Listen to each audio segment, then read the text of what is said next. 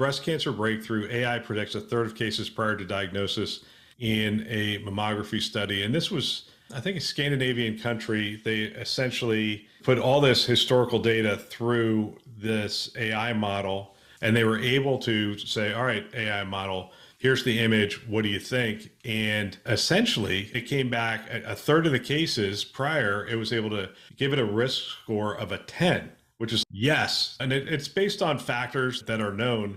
I think the reason this story jumped out to me is it's a story of promise. We will get to some more of this predictive medicine based on historical data that it may present some false positives, but rather have a certain percentage of false positives and get that early detection of breast cancer.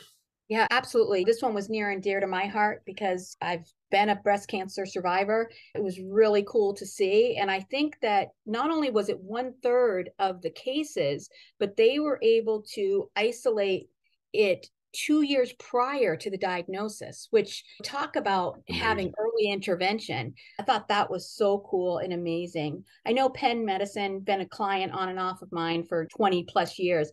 They're doing a lot of this work. And it's really cool. And it's encouraging to think that you could look at the calcification of a breast or the way that a breast appears and looks on imaging and make some predictions and really categorize it, like you said, 10 being the most likely. But even that middle category, you would watch those patients very differently than you would someone that didn't come up as a risk. So I get really excited when I see that we're using this for predictive diagnoses, because talk about getting ahead of the game.